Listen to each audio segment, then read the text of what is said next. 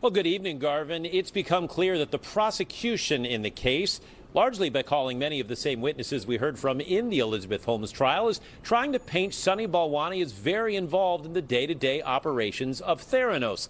On the other hand, we've started to hear from Balwani's defense team, which is trying to convince jurors it was really Elizabeth Holmes calling the shots, and that Balwani was more of an investor, providing money and occasional advice to the eventually doomed company.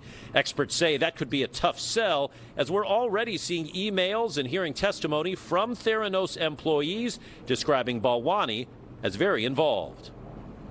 The defense is going to have to prove that while Sunny Balwani was ultimately in charge of operations, that nothing at Theranos happened without Elizabeth Holmes' okay, even though she was many years his junior and a far less experienced entrepreneur, that she ultimately called all the shots. That's the only chance that Sunny Balwani has. Scott, given that there are books, documentaries, podcasts, and TV shows all about Theranos, some of them airing right now, and painting a picture of Sunny Balwani as being very involved in the company, how big a challenge does that set up for his defense?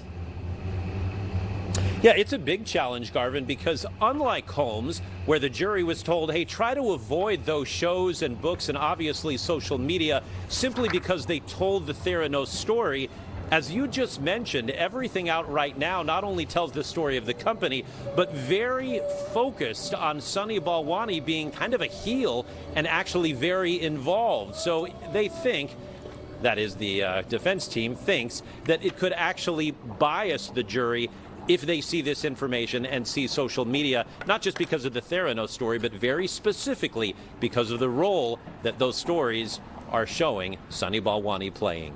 Thanks so much, Scott.